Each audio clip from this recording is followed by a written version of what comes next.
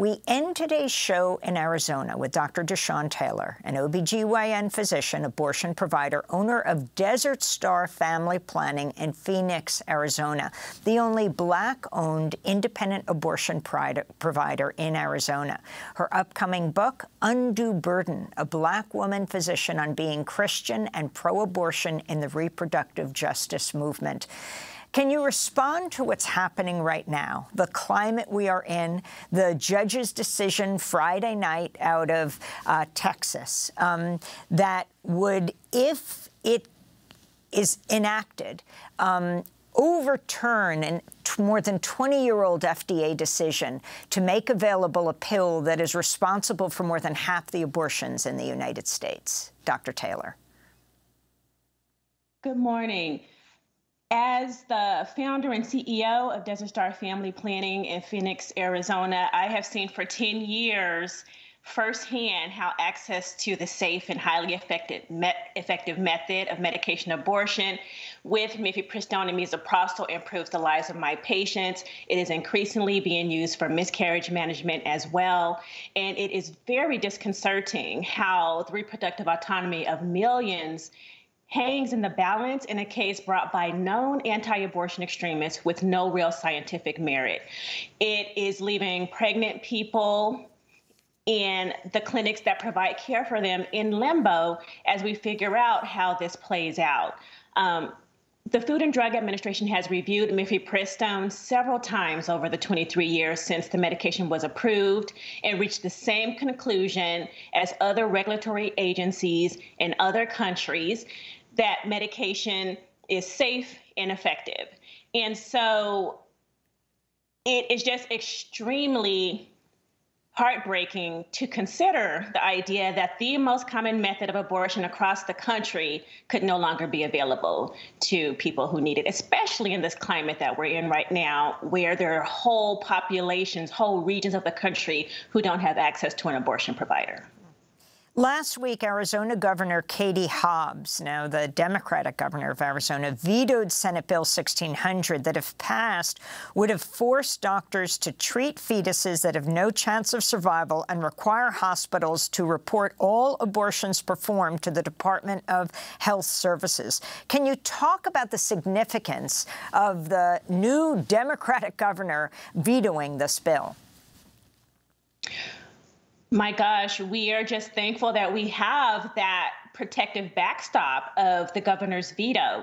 I will share that we already have a so-called fetal born alive law in Arizona. It was signed by a then Republican governor back in 2017, I believe. And so when I saw this bill going through the legislature, I'm like, what are we doing here? We're rinsing and repeating. Like, there are more important things that we need our legislators to be doing when they go to the state legislature. And so, especially in light of us operating under a 15-week abortion ban, really what SB 1600 would do would be making more traumatic birth outcomes worse for families that are already suffering, and honestly would not have any impact on abortion at all, considering we aren't providing abortion care in Arizona beyond 15 weeks. I wanted to ask you about all these reports that are coming out right now. The rate of Black maternal mortality increased by nearly 26% between 2019 and 2020. Vox reporting Black women seek abortions at the highest rate and will face greater rates of maternal mortality without the right to choose under Roe. And AP reporting if you are Black or Hispanic in a conservative state that already limits access to abortion, you are far more likely than a white woman to have one. And if the U.S. Supreme Court allows states to further restrict or even ban abortions, minority women will bear the brunt of it, according to statistics analyzed by the Associated Press. Dr. Taylor, if you could explain.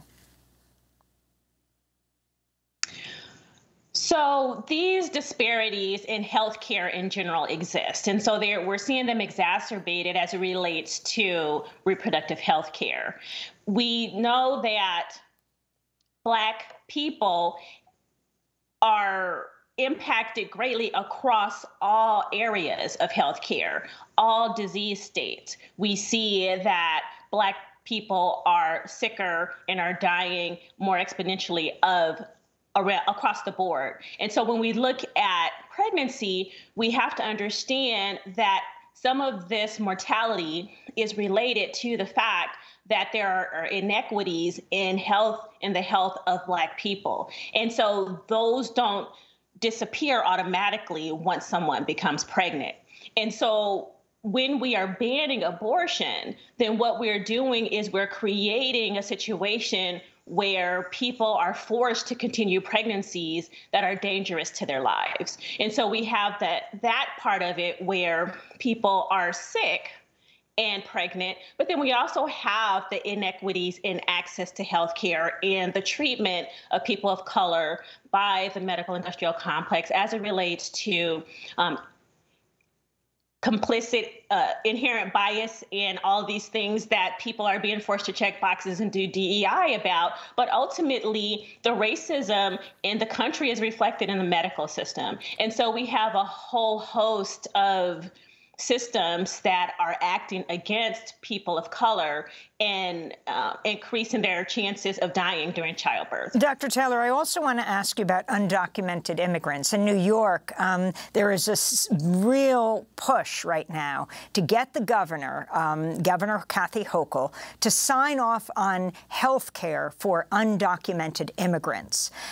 You are in Arizona, of course, which is, to say the least, a border state where undocumented people do not have access to health care. Can you talk about what access they have when it comes to reproductive rights, to abortion?